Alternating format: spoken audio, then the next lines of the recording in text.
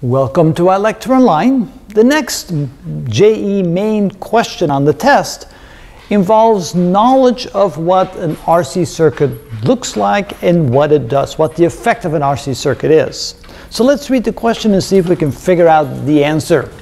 An RC circuit, as shown in the figure, and they did provide a figure with the test, is driven by an AC source generating a square wave. So here we have a square wave generator input into an RC circuit, and it's being monitored by a CRO. Now, what does CRO stands for? It's a cathode ray oscilloscope. It's an old-fashioned oscilloscope. The modern oscilloscopes, of course, are digital now. The output wave pattern monitored by the CRO would look close to, and they give us 4 possible answers. So, what we're doing here is we're measuring the voltage, essentially, on the capacitor, which would be proportional to the amount of charge loading onto the capacitor.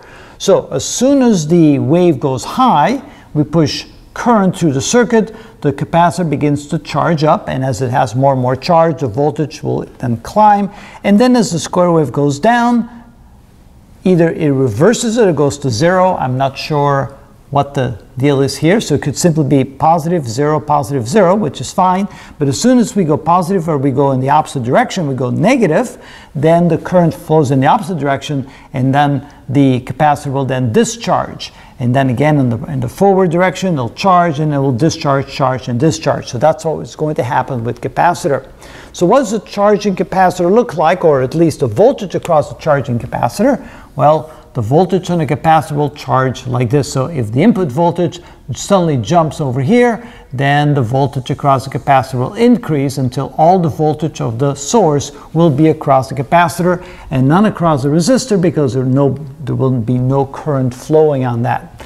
And if we have voltage across the capacitor and it discharges, it will look like this. So if this is the initial voltage, the discharging capacitor voltage across the capacitor will look like this. So now when we put those two together, charging, discharging, charging, discharging, well, the only solution that they gave that kind of looks like this would be answer B. So it's simply realizing that capacitors charge like this, discharge like this, charge, discharge, charge, discharge, and so therefore that must be the answer to this particular problem. So you could probably crank this one out in just a few seconds, just realizing what a charging and discharging capacitor looks like as far as the voltage across it as it charges up and then as it discharges. And that is how it's done. That's a fast one.